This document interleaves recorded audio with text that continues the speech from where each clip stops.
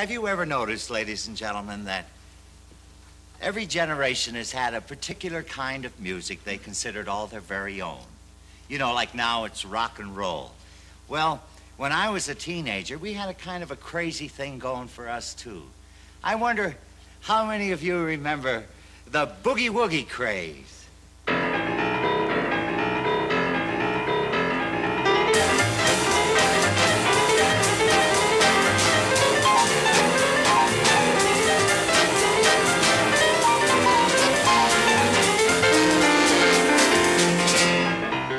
Hello everyone, welcome to another episode brought to you by the Liberace Foundation. My name is Andreas Sparkle, Operations Manager with the Foundation, joined by Dallas Reiber, the lead archivist of the Liberace Foundation.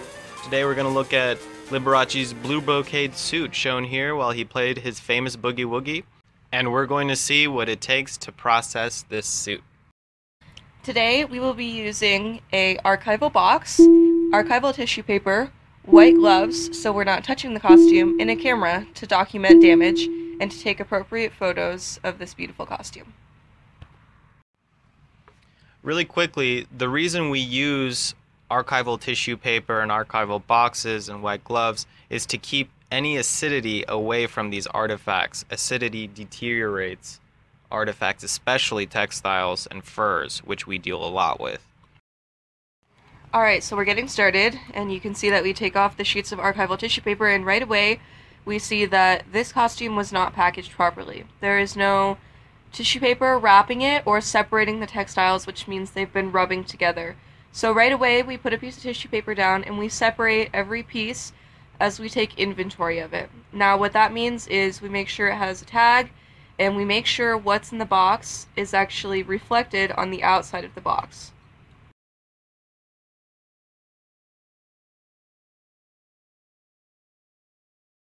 This vest that Billy and Dallas are looking at here is actually really cool. That's just the interior. There you can see the exterior. It's just such an amazing piece of craftsmanship. The lining was so smooth and reflective that we had to take a moment and appreciate that. Alright, so here we get this jacket out, and we're going to put it on the mannequin, and I'm just checking to see if there's a tag and to see if those sleeves were stuffed. They were not. Alright, so I'm documenting some damage here. There were some seams pulled slightly on the shoulders, and I'm just making sure that velvet collar is laying correctly. Here's a typical example of some damage that we see on these costumes where the textiles really start to wear away, especially when they're unpackaged the way that we saw them. That kind of damage is really easy to accumulate. That damage can be caused by incorrect packing, and it also can happen from wear.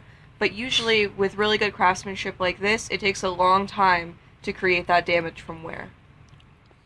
So I've accelerated the speed of the video so we can see a little quicker than normal the packaging process of this jacket. It's basically, the goals are to make it so that any seam is stuffed with this acid-free tissue paper so that no folds are created, which ultimately break the textiles on a microscopic level. We can also see that we need to separate each piece of textile from touching itself. So that means that the textile is not going to be rubbing.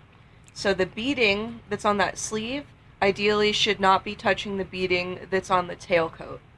Yeah, it's very abrasive material. So right now, Billy and I are just stuffing these sleeves so the seams do not crease. And I am trying to make sure that I can get this jacket to fit real nicely in this box. Remember that this is sped up. You want to take your time when you're doing this kind of work, and you always want a partner to help you lift up the other pieces of fabrics so that everything can be done delicately and precisely. Speaking of delicately, I know it looks like we're being really rough with these costumes. We're not. We treat them with care every time we use them.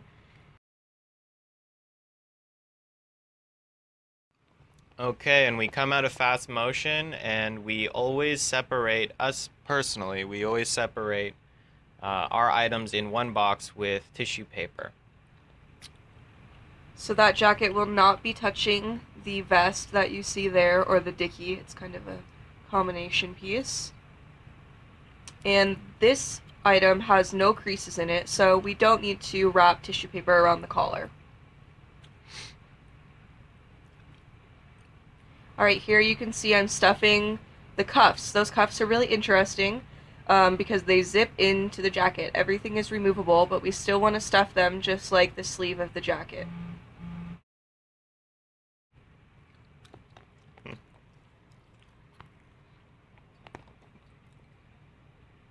Billy's being very careful while stuffing it because we don't want to be pulling any of the seams or any of the fabrics. And then as we lay these objects into the box, we want to make sure that the box is balanced. So here we have a dicky. It was a pleated dicky, so I'm having trouble figuring out where a fold was originally created and where it wasn't. And we just lay that nice and flat. We're all done. We're very happy with the packaging work that we've done with this. It's ready to be in storage for many years. And hopefully it'll come out sooner than that in an exhibition invitation from someone who's watching. Thank you for joining us. Please make sure to like and subscribe. And you can also find us at Liberace.org and the Liberace Foundation Facebook page. See you soon. Take it away, Lee.